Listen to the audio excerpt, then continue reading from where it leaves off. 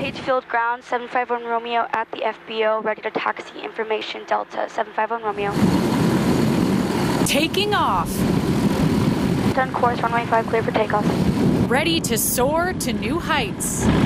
It's this machine that you're going up in the air with, and it might fall. I mean, flying a plane is a lot of work, and it's scary. And at the controls, I'm currently 14. 14-year-old Autumn Pepper Rhodes. I'd first like to go to the United States Air Force Academy. Rhodes says her aviation dreams took off at age 10 through the EAA Young Eagles program and thanks to mentors like Bob DiCello. My dream is to eventually pilot a mission to Mars. I'm donating my time to help her reach her dreams, and it's a thrill for me to know that I'm going to be a very, very small part of one of the first women astronauts to land on Mars. The Dunbar Middle Schooler credits science, technology, engineering, and math with landing her in the pilot's seat. The airplane is just full of science, and then math, you have to calculate your flight. STEM is very important during aviation. And it's that shared love of STEM and flying that Rhodes shares with younger minds as a Back to Space ambassador. I'm really dedicated to what I want to do and where I want to go in life, and you have to work for it. Landing a spot on our Inspiring People segment today